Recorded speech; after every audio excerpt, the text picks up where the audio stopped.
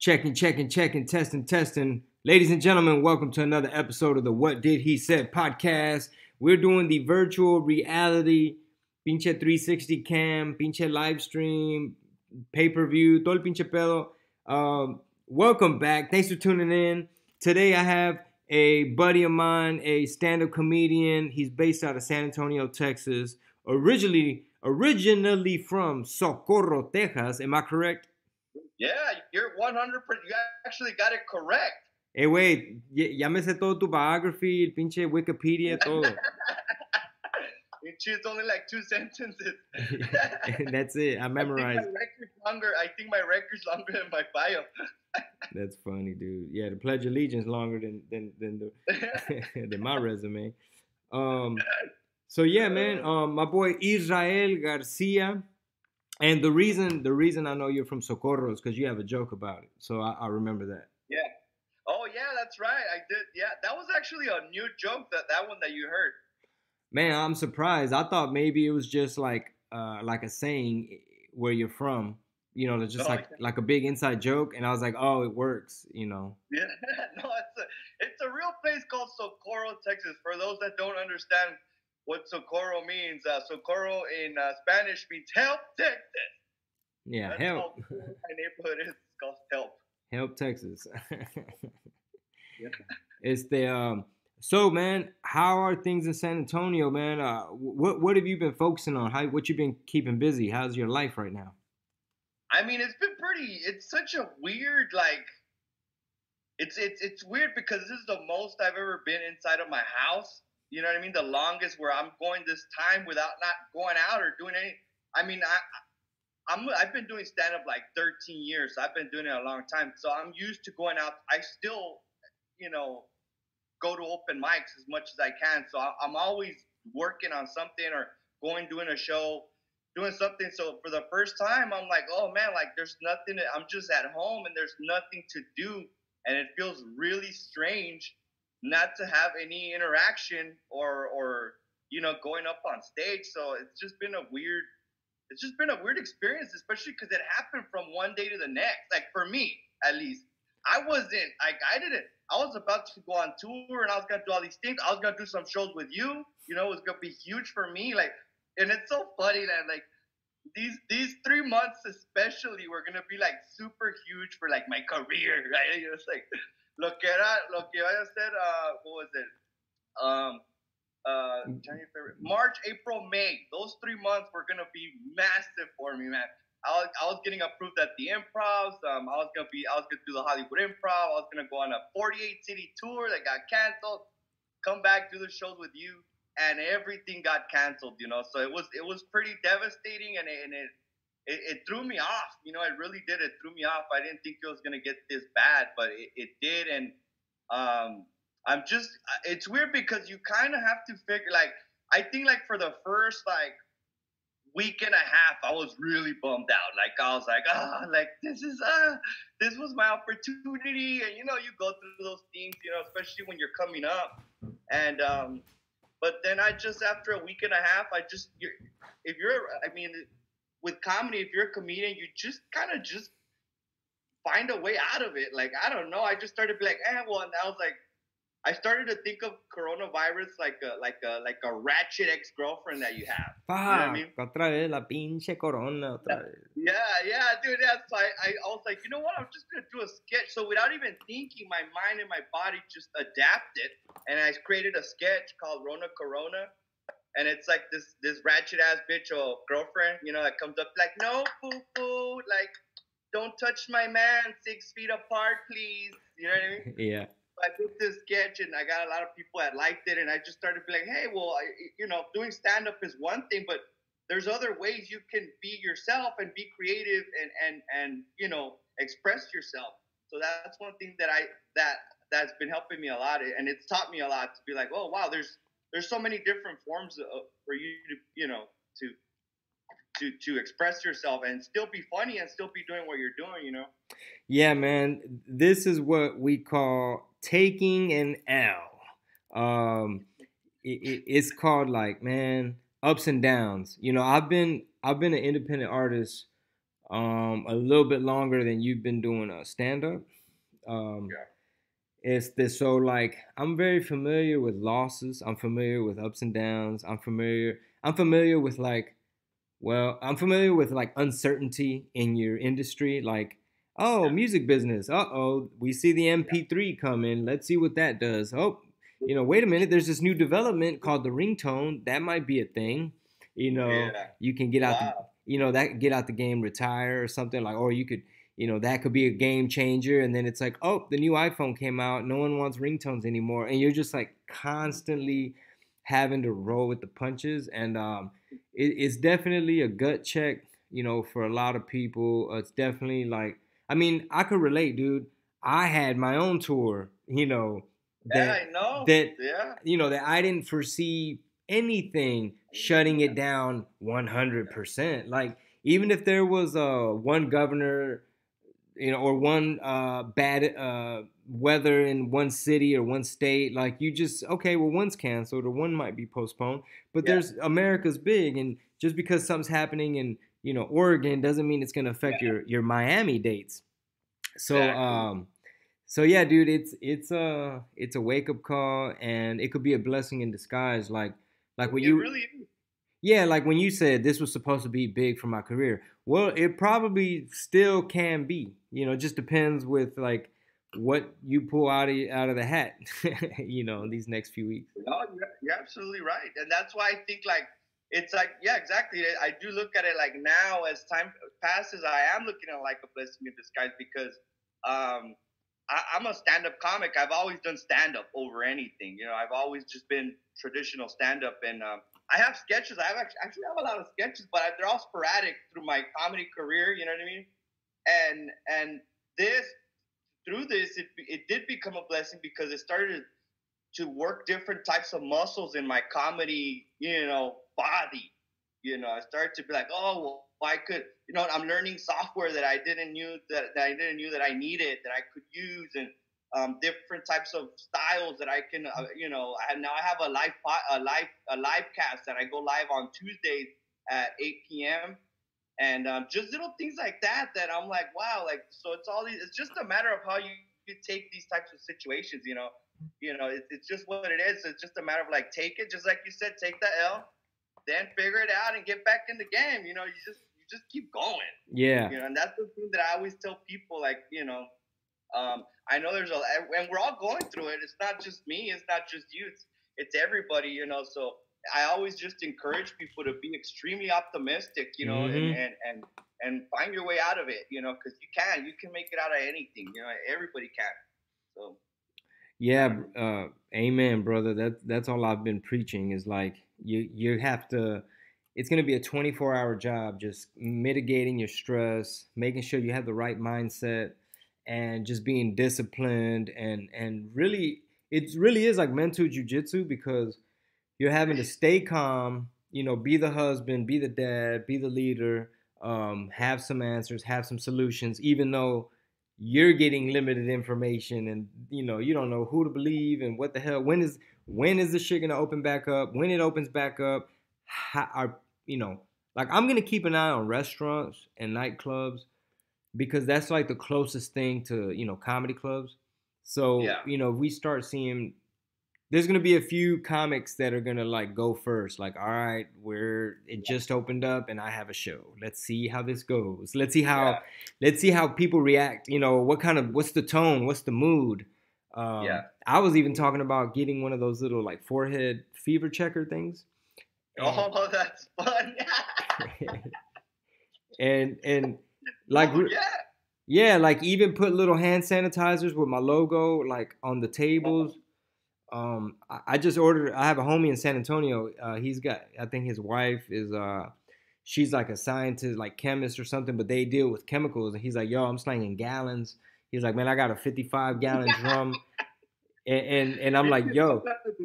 So anyway, I'm gonna get a couple gallons from him, and I'm gonna make the sanitizers, but to have at the shows just to kind of address the elephant in the room, but also make people feel comfortable so that even the clubs can say like, hey, Chingo and his team, they really brainstormed, they really tried to provide ways of how the fans could feel comfortable, and And maybe. yeah, and I think that I think that'd be a great idea. I think that'd be super awesome, especially because like, you put on such a great show, and it sucks that you're not able to do it. You know what I mean? Because I got to see you actually perform. Because I've known about you for a long time. I mean, I've been a fan of yours for a long time. So I just had never seen you do stand up. Like I had never seen it before, and I got a chance to see you recently. When was that? Maybe San Antonio last. Yeah, it was the San Antonio one. It was like end of the The year. most recent one, I think. I think it was a Sunday show. Yeah, it was like October. I think it was like Halloween weekend or something. Yeah, and I got to see you perform, and I saw you do your entire set, and I thought it was great, man. Thank you, bro. I thought it was such a great show because it's really really personal. You know what I mean? And I think the best comedy comes out of real personal like experiences, and the jokes were really funny, and you sold it out. It was super packed, and that was a Sunday. Yeah, thank you, man. I thought it was really good, and I can't wait to see you back on the road. Pushing that material out because people need humor right now, man, more than ever. Yeah. We just have to find new ways to give it to them. So you were telling me the other day that you had invested in some merch. So when things clear back up, and I know we had a few cities scheduled to have you on our show. Because we first heard of you through Javi Luna. I think referred you, and anyway, he was like, yeah, he was. I know him from the what is the thing with Mike? What is it called? Latino Jam. Oh, the Latin Comedy Jam. Yeah, the Latin Comedy Jam. He says you toured with them, which is interesting because no? That was Jerry Garcia. Oh, you're right. Yeah, it was Jerry. Yeah, I think I heard of you through Javi as well, but Jerry was the main one that made the connection. Because Jerry was working with you, and that's how I bumped into you here and there. But anyway, we saw you open up for Jerry in a tiny room out here. And man, you like murdered it. We were very impressed. And my wife. My wife is a harsh critic. She's like the Latina Mitzi Shore. Yeah, she's always like sitting back watching comics, like, Yeah, the sweater thing that I like. You know what I mean, or whatever. But yeah, you were animated, very physical, and just engage the crowd, like the way your cadence, your delivery.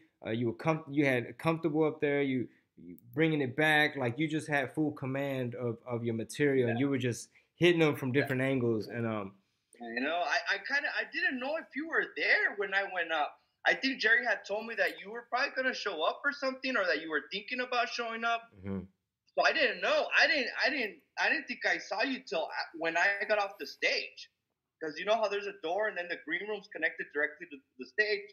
I opened the door and I just saw you, and I was like, "Oh shit, it's fucking Chingo Bling," you know what I mean? Oh yeah, because I think I went on after you. I think. Yeah.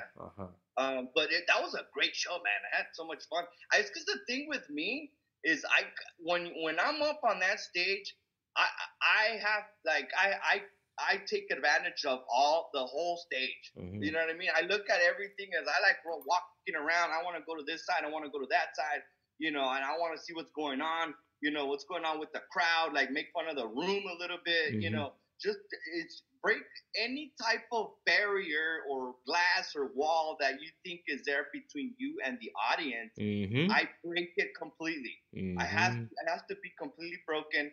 Once you can break that, then the audience is just they're part of you now. Now they're just with you. And I try to do it real quick. I think like the first 5. I think the most crucial time for stand-ups, I think, is like the first 3 to 5 minutes. You know what I mean? Where you really gotta work them. Once you're able to work them and they're with you, they're gonna be with you the entire time. Yeah. You know what I mean? Yeah, they're gonna be patient and they're gonna sit through and they're gonna pay attention. Yeah, and they're gonna love it, you know. And like, you know, you then at that point you could do whatever, you could basically do whatever you want, and they're along for it. I started making fun of, like, I made fun of some guy for looking like he was like this big dude and he looked like a character from Game of Thrones or something like that. So I called the guy from Game of Thrones. And oh, there at that night.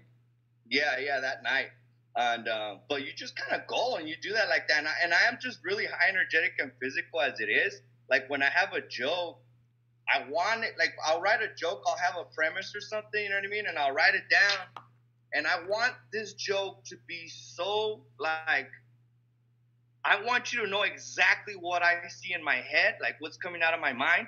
So I use whatever I have as a tool, because a lot of people don't realize, like, or a lot of comics sometimes don't know, like it's just a stool and a microphone is all we got, you know. But that's a lot of stuff. To me, it's like that microphone could be a rope, that could be a tape, that could be anything. Yeah. You know, your body. You have tools. Your body's a tool. Mm-hmm. You know. Mm-hmm. So when I have this new joke where I'm talking about going to car wash with my dad. I don't know if I did that one. That's also a new joke. I think I've vague. The one where I used the microphone stand, like a car wash things, like those old school ones. Yeah. You know what I mean? And I rubbed the microphone with my shirt, so it sounds like a brush. Yeah. You know, it's all visual, and people are just like, what is, like, they're seeing exactly what I'm trying to tell them. You know, so I use more than my words. I use my body as a tool to deliver my joke. You know, and I think people engage with that, and you get a lot of their attention from that. You know, they stay stuck on you, like, where is this guy going with this stuff? You know, so that's always been my style, to just be like, I gotta deliver this joke as best as I can, you know, and help you see it how I see it, you know. Well, I need to let me recap some of that, because I need to memorize it, because I'm learning here. So so number one, break the fourth wall, because that really draws them in. I think that's a great, like, live theater, like, acting technique.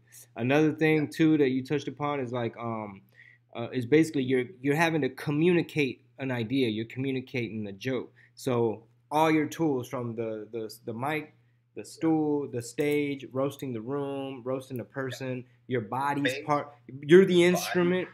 You know, your voice is part of your instrument, and humans are visual. So you were saying, like, you know, using the brush and the thing and acting things out and really bringing them in.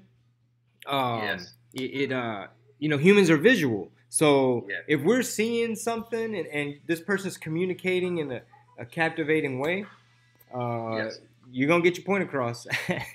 You will, and that's how you deliver a great joke. At least for me, again, there's comics that'll just stand there with a mic and they murder it. Yeah. They're great writers. You know what I mean? I try to balance everything out. I try to be to where my jokes are solid, but I also have the balance with the physical and the energy, you know, because sometimes you could be really physical and energy, but your jokes are really weak, you know, so you can't depend. It's a balance, you know, it's got to be fair. You got to be a good writer as well as a good, performer, you know, so it's equal balance, you know. Yeah. And you're right. If you look at it, everything is visual. Everything's like people, you know. That's why I have that show on Tuesdays at 8 p.m. where I was like, well, what can I do? Because everybody's like, well, you need to start going live and then interview, you know what I mean? Stuff like that. And then I was all like, well, if I do something like that, I'm like, I want to be able to do something a little bit more unique, you know? So I woke up like at 4. I'm not even lying, man. I woke up. I wasn't even thinking. I was like, I don't know. If it comes to me, I'll do it. If it feels good, if I believe that this is a good idea, I'll run with it. But it hadn't come to me. So I was asleep. At 4 in the morning, and I wasn't even thinking about it. At 4 in the morning, I just woke up, and like a voice, I swear it was the voice from somewhere else. I don't know. It just said, buy a spinning wheel. And I was all like, what? At that point, my gigs were already canceled. I invested all my savings into my merch. So I had $80 in my fucking bank account, man. The spinning wheel was $50. Oh, my God. And I just was like 4 in the morning. I'm like, what? Like, what is the spinning wheel? And I was like, well, I was like, you know what? I trusted my little instincts, you know, and I bought the spinning wheel, right? So now I do this show on Tuesdays where I spin the wheel and people have been donating money into my account. So I made all my money plus more money. So now I'm getting followers from it. So you shout out your Cash App, or what are you giving them so they could tip you? I pretty much just put my I put everything is one bad comic. So anything I always put like Cash App, Venmo. That's why I got that OBS software, so I'm gonna be able to do it while I'm live, and it's just gonna be constantly, showing, anything I want to promote is gonna be on the screen as I'm live streaming. You know what I mean? Mm-hmm. Exactly. So that's pretty much how that happened, and I was just like, wow. And a lot of people, I feel like they're starting to. I'm getting messages from people from Oklahoma, Colorado that have just like found, like they've landed on my page, and they're like, "Oh my God, this is so funny! Like you spin this wheel, visual." Yeah. They see me spin a wheel, then I do whatever challenges land on the thing. What kind of challenges do you put on the wheel? Oh man, well they're not too. I mean, there are some hardcore ones. I have like stuff like I have one that I don't want to ever do again. I did one last week or the week before that. Well, actually, the first episode we did, I was like, let's put some peppers in there, and I don't know, I'm Mexican, I'm raza, dude. I'm like, choose peppers, whatever. I fucking peppers in the morning with my eggs. Yeah. Not real peppers, you know what I mean? So I bought these on Amazon. They're called the Carolina Reapers. Have you ever heard of those? Yeah, I've heard of them. I didn't know. I was just like, whatever, just get those peppers, right? So I bought 6 peppers, and I was like, what are the odds? Because it's a big wheel, right? And it's got 14 slots. So I was like, no mames, what are the odds that it's gonna land on the pepper? Like, I mean, I'll probably land on it every, fuck it, whatever. The first motherfucking day that we do this, Carolina. The first spinning wheel that I landed on the fucking Carolina Reaper, man. And you had to eat the whole thing? Yes. So I was like, I'm going to eat the whole thing. And I was like, I still was not aware, of what this was, right? I was like, es un pinche chile, güey, pues qué pedo, güey, I'll survive it, right?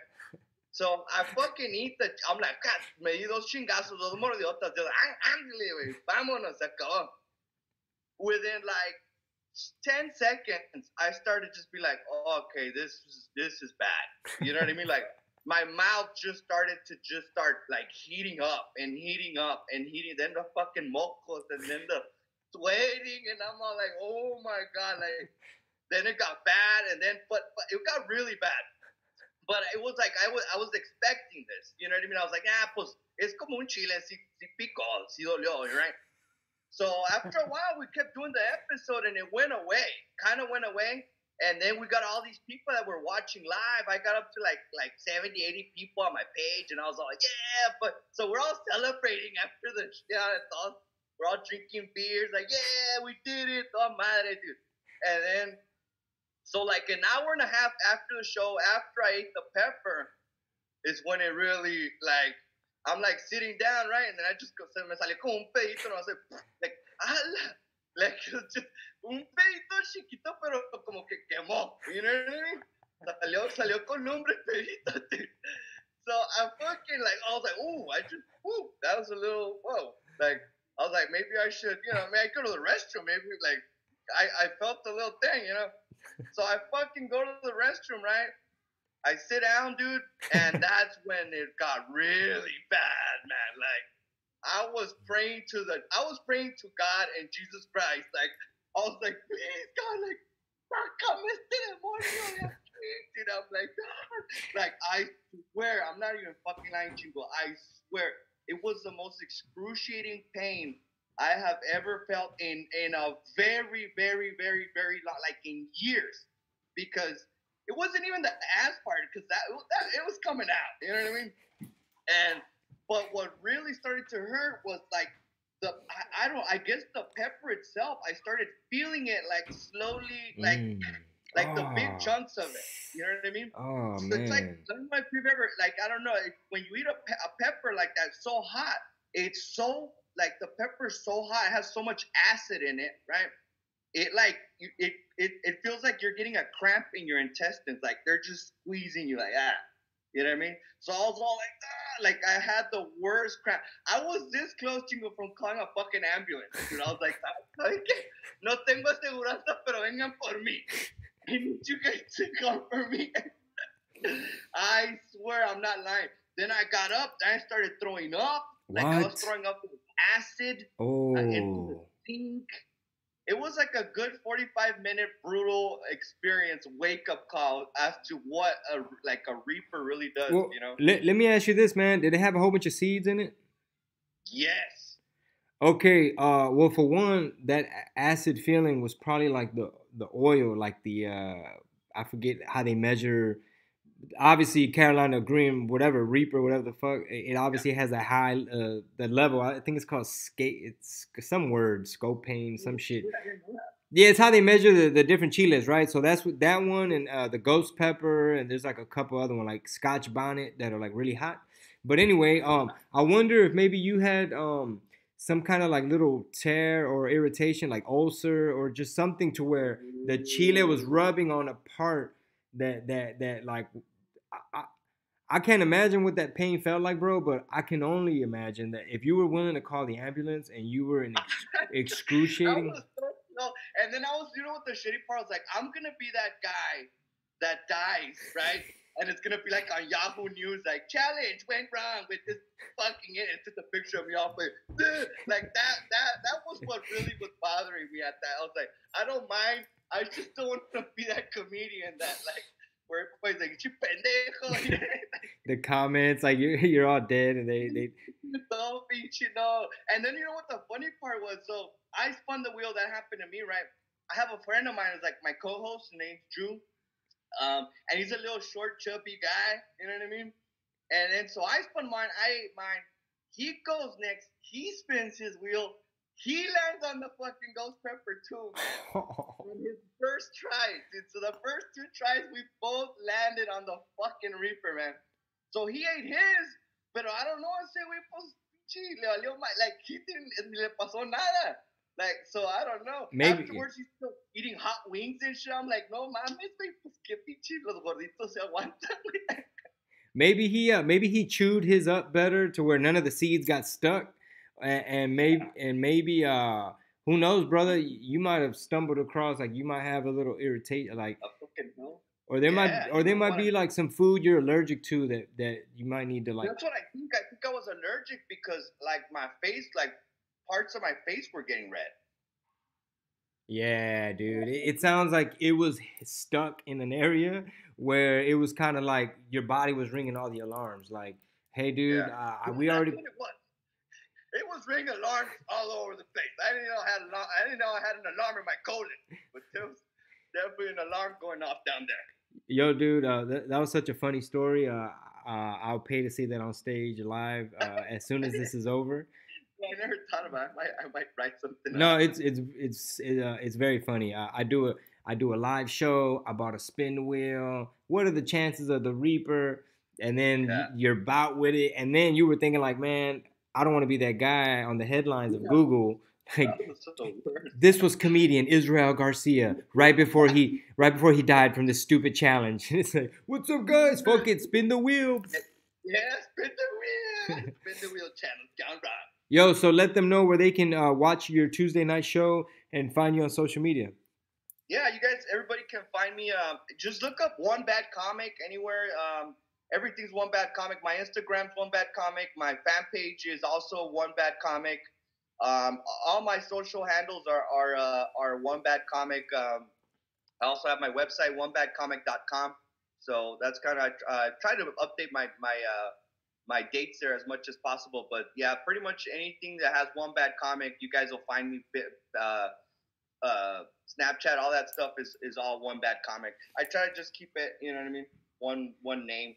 Ladies and gentlemen, Israel Garcia, thanks for joining us, brother, and we'll talk to you soon, man. Thank you very much. Appreciate it, brother. You take care, man. Good talking. All right, dog. Peace. Let me press stop record.